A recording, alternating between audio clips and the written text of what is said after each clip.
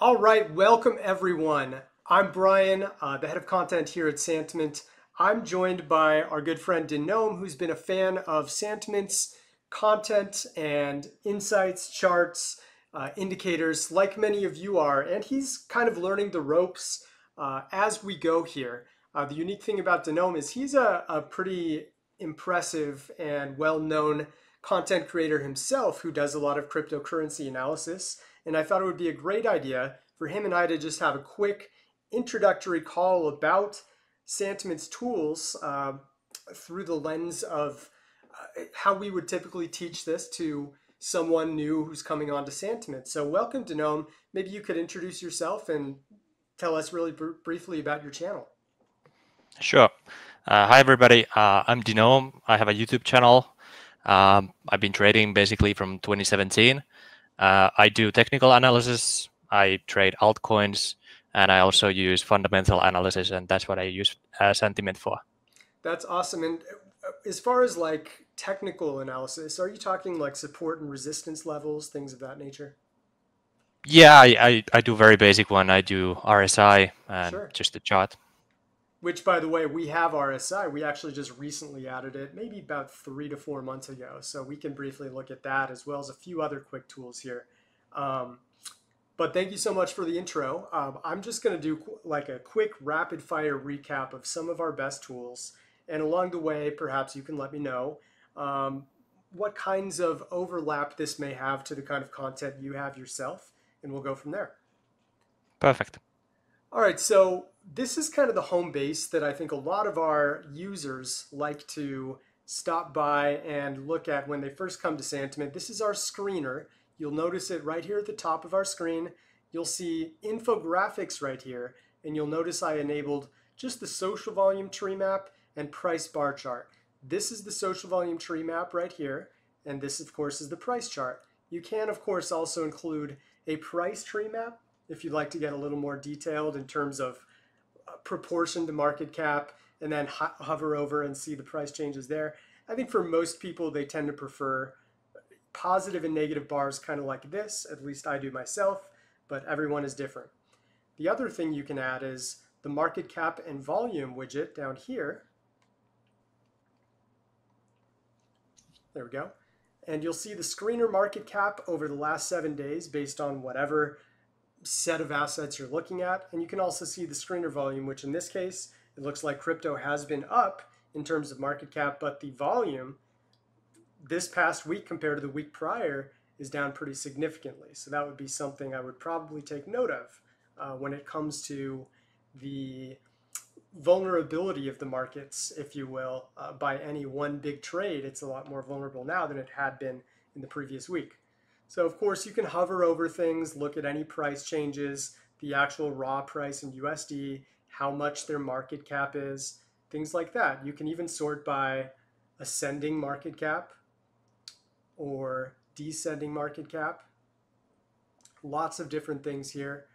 You can also sort these by social volume changes, like 30 days here or 1 day, things like that.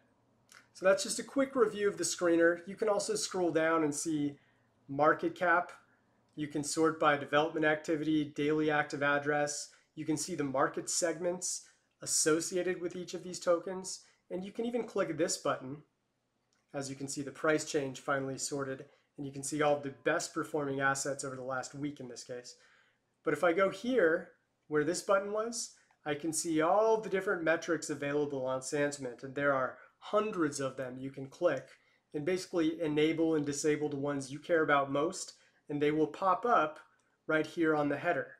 So that's another cool feature as well. All right, besides that, let's go to our chart page really quick. I've loaded one of my favorite templates that I often use for sharing what's going on in the markets with our community. And here we have the main chart page. And what I did is I clicked the drop down and I clicked on load, and I just selected this chart, which is publicly available, by the way. Actually, I take that back. It should be publicly available. Now it is, as of live on this recording. So anyone who views the main template will see all of these same charts. And these are some of our favorites at Santiment that really deep dive into what's happening behind the curtains of crypto. You can see declining transaction volume, which kind of makes sense to go along with the declining prices. Same with declining daily active addresses, which is the unique amount of addresses on the network. Circulation is declining. MVRV is a very important one. What this does is it measures the average trading returns of any wallet that's been active for a given asset, in this case, Bitcoin, because up here I've chosen Bitcoin, but of course I can click that and click on any other asset. Mind you, by the way, most of these metrics are available for Bitcoin, Ethereum-based assets.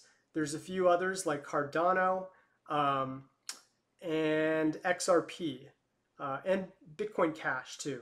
So those 5 networks or so are the main ones, but we're consistently adding more over time. Like those of you who are big Solana fans, we are working to eventually integrate Solana blockchain into our list of assets that have this level of granularity of metrics. So anyways, MVRV, you can quickly see whether it's below or above the 0 line. Ideally, buy signals are when you see MVRV lines below the 0 axis line, and sell signals are when they're significantly above the 0 axis line, kind of like what we saw in early March, right before that all-time high happened. I'll take a breath here really quick to know how is everything kind of coming across as a user who's still seeing this pretty fresh right now? Yeah, it looks good.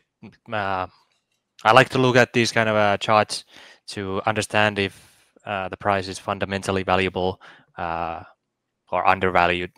Is a better term. Of course, yeah.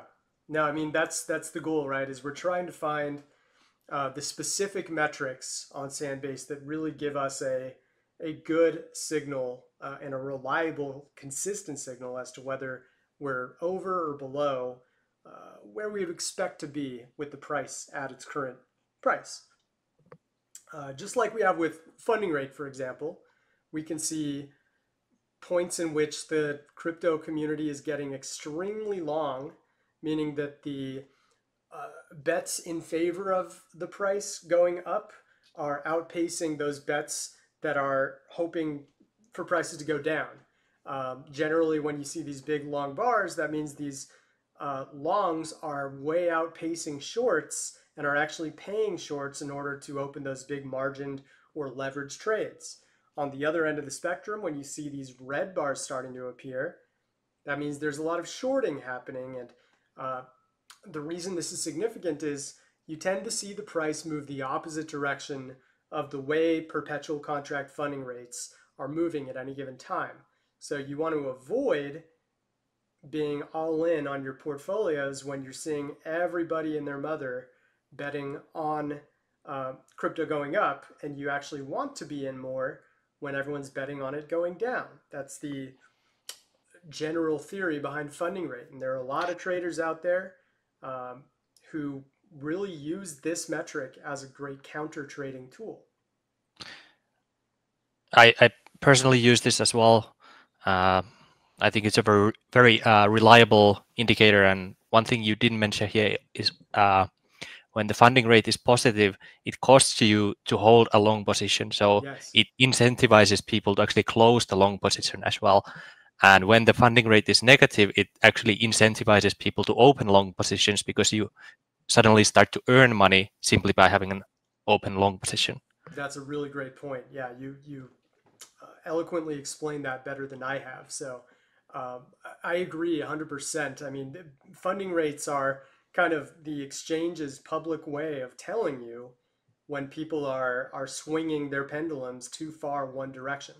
And Yeah. it's free information that we just kind of organize on Santiment and make it easily digestible without having to go through a long table of numbers.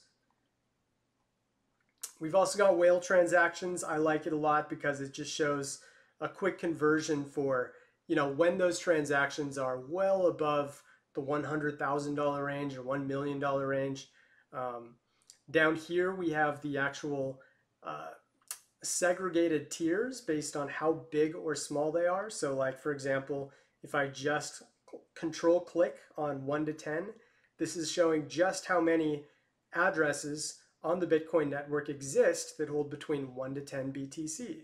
And obviously it's been climbing a little bit as of late, but they were taking a ton of profit at the early part of the year. That was kind of foreshadowing that those dolphin low shark end wallets were expecting for the price to eventually correct.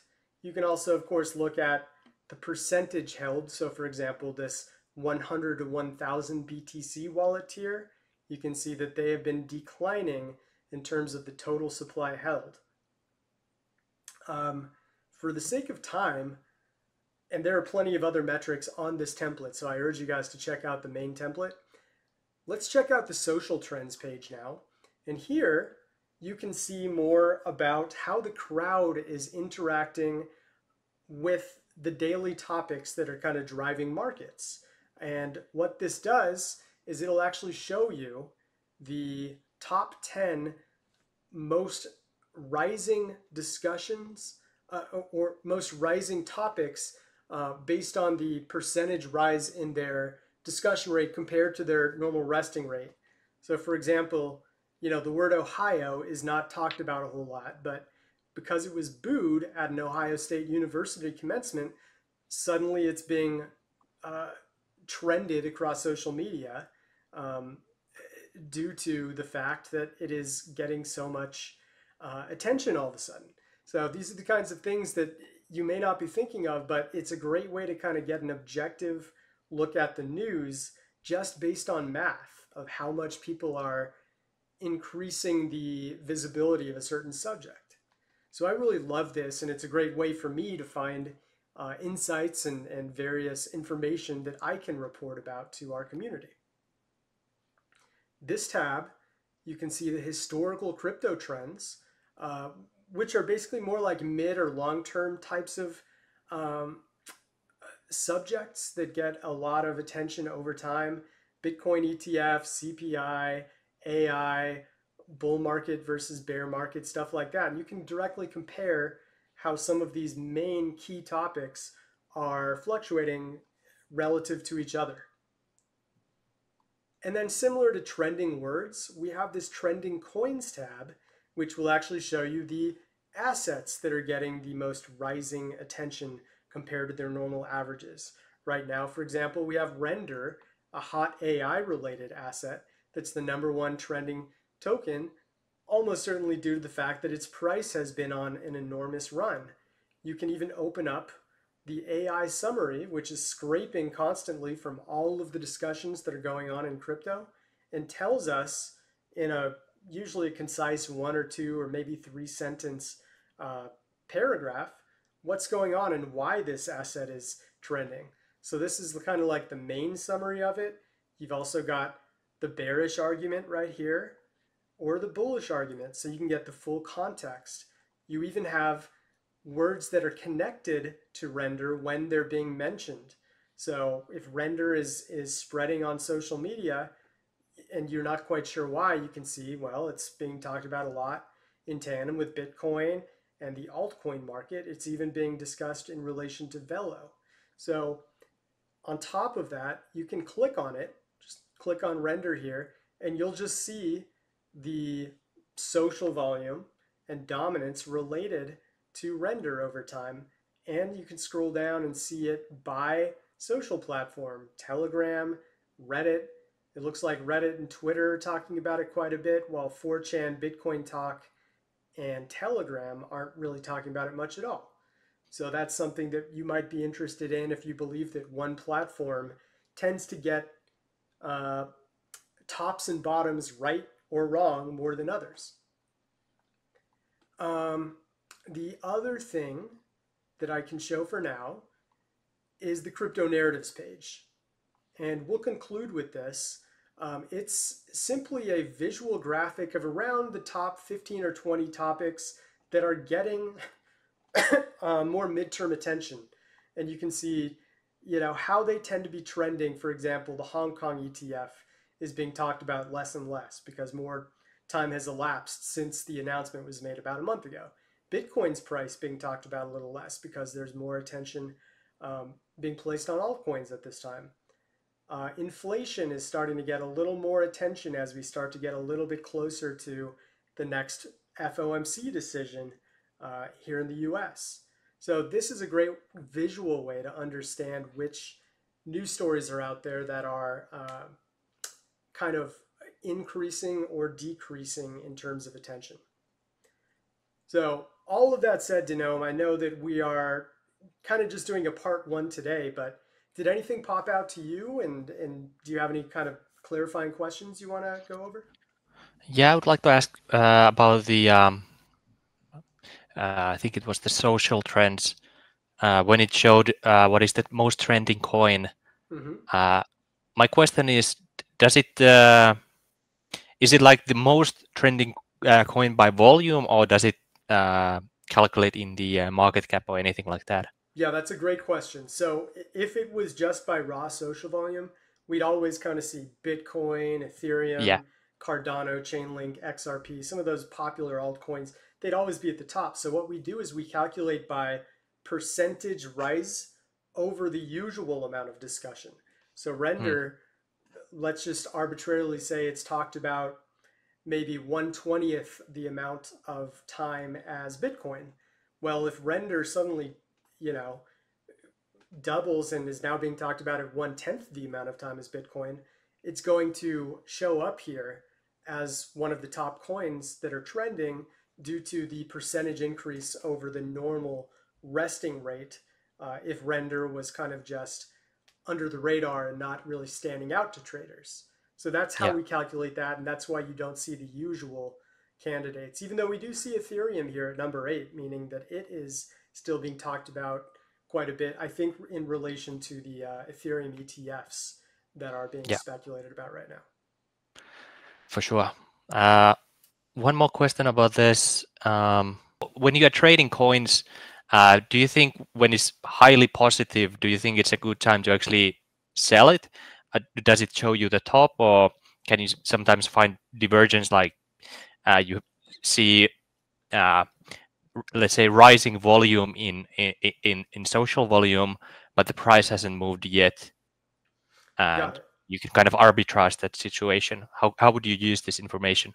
So you're asking, just to be clear, when the crowd starts to become bullish toward an asset, does Yeah. that make the price continue to go up or reverse? Yeah, yes. So how would you use this information to Right. basically So make a better trade?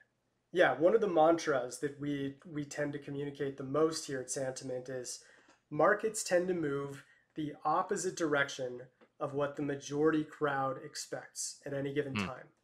So they move the opposite direction of the crowd's expectation, while at the same time they move the same direction as whales and key stakeholders. Um, Generally, that's kind of like the two parts you want to pay attention to. Follow the large stakeholders, and if the majority is making these coins trend, assuming that they're trending because of a price pump and that's why everyone's talking about it, that mm, usually means that we're actually getting close to a top. Now, not yeah. all of these assets are trending due to price rises. You can see the first three are. This is what the red line is here, but there should be at least one, kind of like FET. I guess Ethereum would be the best example. So most of these are altcoins that are pumping, and that's why they're being talked about a lot. But you'll see like something more like just an overall discussion about the network, like we're seeing with Ethereum right now, and that would be more of a neutral signal. But Mm, all of these that are seeing rising social volume because of the rises in price, that's usually an indication that these would be ones that you could take profit in, assuming you're owning it. Every yeah. once in a while, you might see the reverse happening where it's trending, because of an SEC lawsuit that was just filed, like we saw with XRP maybe a year and a half ago. And XRP was suddenly trending all the time because everyone got bearish on it. And what do you know? That ended up being a prime time to buy XRP because all the little traders were dumping it to those big key whales who may have had insider knowledge that there was nothing to worry about. Who knows? But Mm. that's generally how the crowd sentiment works. You want to, when you see an extreme lean from the majority of traders, that's when you can capitalize by counter trading against them. All right. That's a very good explanation. Thank you for that. No, yeah, absolutely. Great question. It's one of the prime things that we love to talk about on our weekly live streams, which maybe we could have you on at some point. And I'm looking forward to a part two where we can get more into the nitty gritty and more of the tier two metrics that we like to look at. But yeah, I think this was an awesome comprehensive overview for the 15 to 20 minutes that we spent here. And maybe, Denome, you can let everyone know where they can check out your YouTube, where perhaps I'll be making an appearance on in the near future. Sure. So you can just find me if you type Denome, and I have about 39,000 followers at the moment on YouTube, and yeah, that's basically the main channel.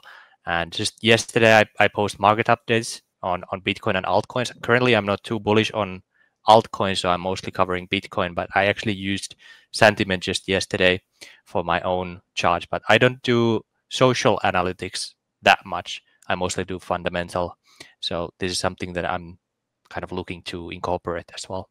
Absolutely. And we love to learn from traders like yourself who integrate fundamental and sometimes technical metrics that we don't always look at. So I'm looking forward to doing more breakdowns of the market with you in the near future. And yeah, I think with that, we'll end this video here. And I want to thank you, Denome, for joining me for this brief call. Thank you. Thank you, my friend.